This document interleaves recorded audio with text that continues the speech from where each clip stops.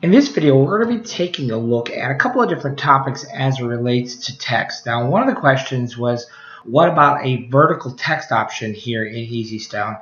And that's definitely something that we can add.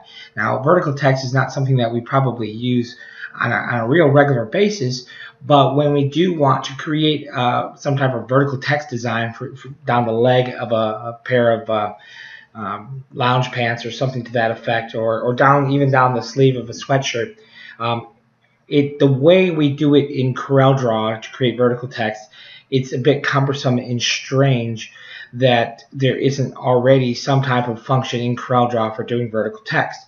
And there really isn't a function per se. There is a process to create vertical text in CorelDRAW, and I want to show you that process because I think if you have a better understanding of how to actually accomplish something just with CorelDRAW, you'll better appreciate what the automated software does for you, but also you just have a better understanding of how CorelDRAW works in general. And then another question that is somewhat related is Sue sent me this design that she's been working on, some easy templates where some different banner shapes where we can automatically apply different text in these various banner shapes. And she's like, well, I got the results I was looking for in all of these shapes, but for some reason for this particular shape up top, I didn't get the results that I expect. Now, so you have a better understanding of what we're talking about. Let's open up our font manager.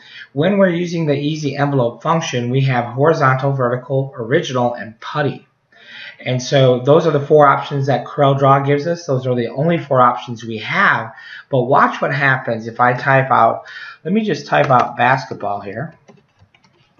So I type out basketball. Now I do need to make this an easy placeholder. So to do that, I'm just selecting the shape and hitting Shift, Easy Envelope. And all that does is actually change the name to Easy Placeholder. So that just lets EasyStone know what the heck what this shape really is. So now if I select my basketball and my shape, now if I use original, we get that result. Whoa! And if I use putty, I'm going to right click so I maintain my shape. We get that result. Okay, well that's not going to work. So she's just kind of going through all the options here. Right click.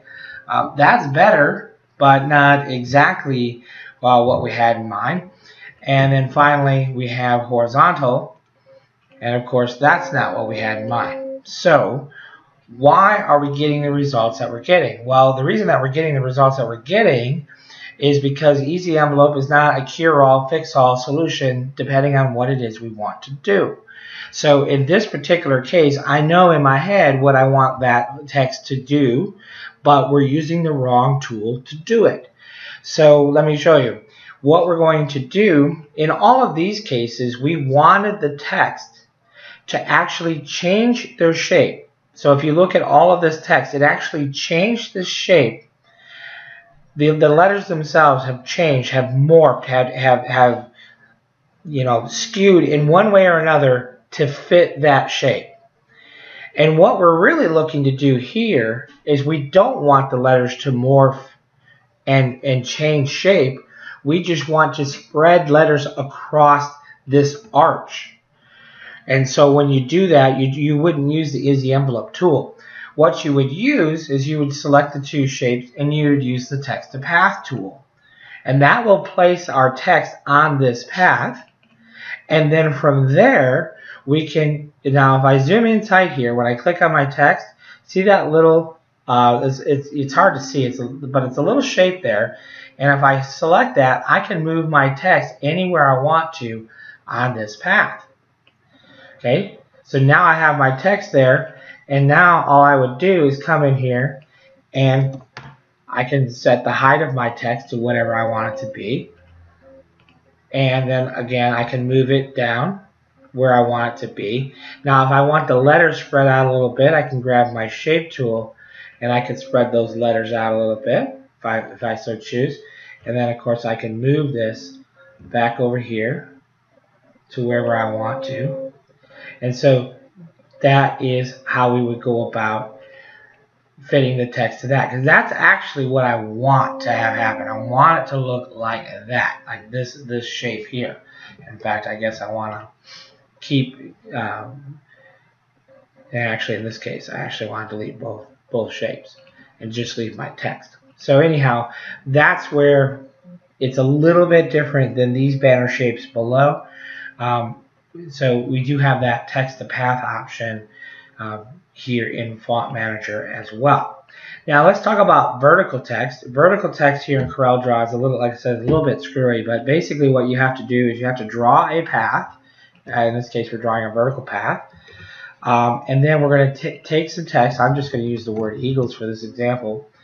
And we'll just do like we did before, where we're going to do the text to path option. And once you have that text to path option, then there's some additional options here in our toolbar. And if we choose the last option, that's vertical text.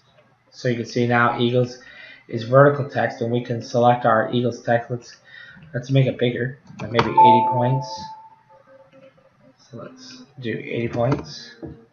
And if we want to change the spacing of the letters, then we would grab our shape tool to do that. And then you have this little handle here where we can just drag it down a little bit. And we can spread our letters out however we see fit there. And so that is how we go about doing vertical text. And then of course we can click on our path, click on it one more time, and we have just our path selected now. Hit the delete key, and then then that's our vertical text. So that's how we would go about doing vertical text. So it is pretty straightforward that way, but there is a few extra steps, and if we can automate the process, then it'd be just that much easier.